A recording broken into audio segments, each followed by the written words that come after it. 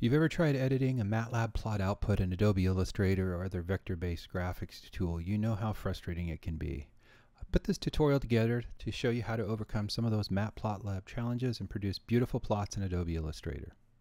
In this tutorial, I'll step you through how we set up the plots so we can bring them into Adobe Illustrator.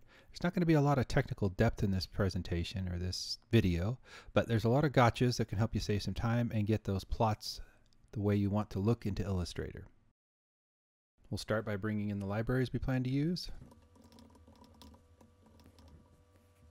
And what I do here is I copy from a template that I have over on the side, a master notebook. This is just a specific example, so it's a little bit of a shorter set. And we're going to bring in matplotlib as well. I'll explain why as we get towards the end of the video. I will give you a heads up. What we're going to do is, first of all, do a lot of our plotting and our structuring with the default backend renderer, and then we'll execute a command and we will switch that to use Cairo, which I found to be a pretty good backend renderer to get true fonts out in a plot instead of being stuck with shapes or something that you can't edit in Illustrator or Inkscape or whatever you're using. We're going to want our plots to be inline, at least for while they're visible. And we're going to want to be able to define our fonts. Some papers, some books have style guides that require specific font families. So with these commands, we can bring in the font family that we want. In this case, I'm just going to do Arial.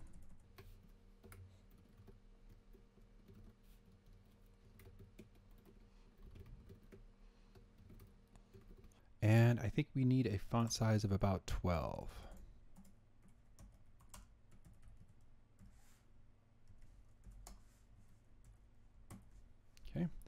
I don't know if you're going to run into this, but I had some of my installations of Python did not have Cairo as a backend. So if you're using a standard version of Python, just regular Python 3.9 or whatever, this is what you would execute to bring in the package using inside Jupyter.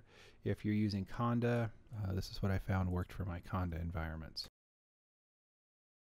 Last thing we're going to do is we're going to define the font itself. You'll see where we need to bring this in the titles and some of those areas, so that the plot generates a text or font-based glyphs instead of those shape-based glyphs.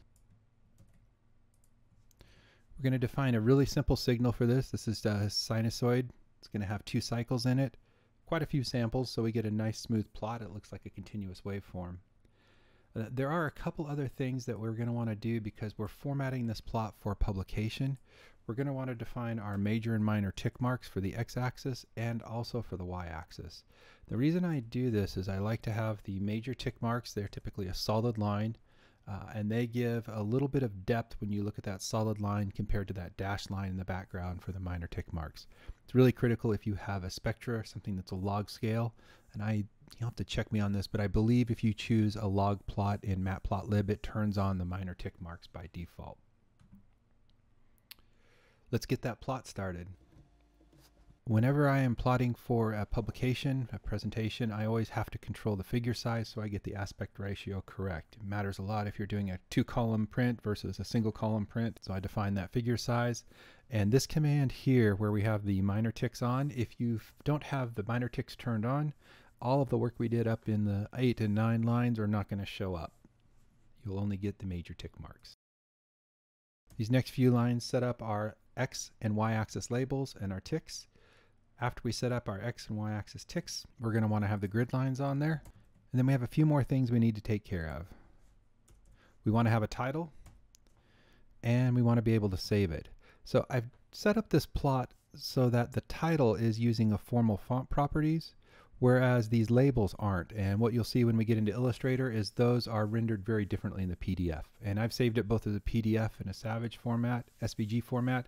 We'll probably just look at that PDF. So let's see what that plot looks like. The plot has all the essential elements you need. It has axis with labels. It has major and minor grids. And I think this is a pretty good one to work with. Now the problem is, and I'll show you, if you go into that PDF that we just generated,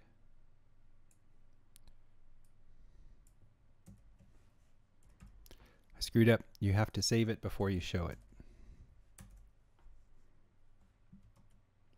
If you have those commands reversed, which is what I just did, you get a blank document, which is Not as much fun to edit.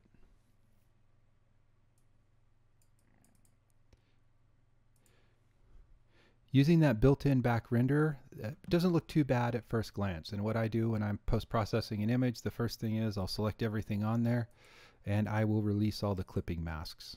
And that'll allow you to break this image apart.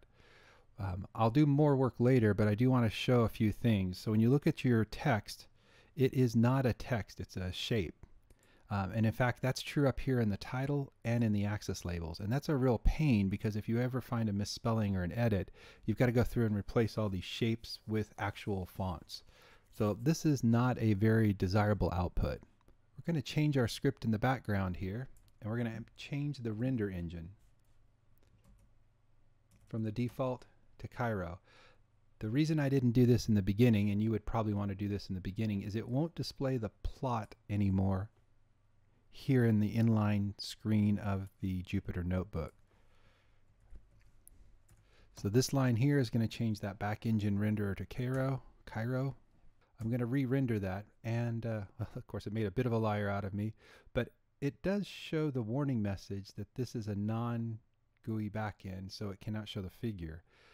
One of the things that's a little odd about this is if I were to restart the kernel and run through this, it wouldn't show the figure. So this might be a leftover from that previous render. And I will switch over to Adobe and Illustrator. In terms of appearance, this looks almost identical to what we had before. I'm going to do the same thing and release the clipping mask. Now, those axis labels, those are fonts. The title is also font. Interesting, in some of my other environments, the axis labels will still be rendered as glyphs or as shapes, and the title will come through as a font. So it may depend a little bit on how your environment is structured, whether you need to do that or not. But with Cairo as the background, now everything comes through as text, and that lets us do some nice things. If we want to change alignment, say for example on these labels, we can select them all, right align, put them on the right, and put them right where we want to. And that gives you a very editable figure. And what I usually do before I do any editing is I will create a new layer. I'll move all the data. Oftentimes there's legends and other things that go on there, so this is probably not the best example. But I will move all the data to a dedicated layer. I usually call this background, and the reason I do that is the background has got a lot of information in it, all these grid lines and ticks, and I want to a lot of times make that so I don't have that in my editing path, and that way I can just work on this here directly. Now you can take this path, and if you wanted to do something like add a drop shadow, for example, you've got that in here as a vector. I don't know why you'd want to do that necessarily, but it's kind of a cool effect. And you can add any other of the vector effects to the plot that you want to. Now it stands out. I'll post links to the GitHub repository with this worksheet and to the website blog that has a little more details. Thanks for listening. I hope you enjoyed this video.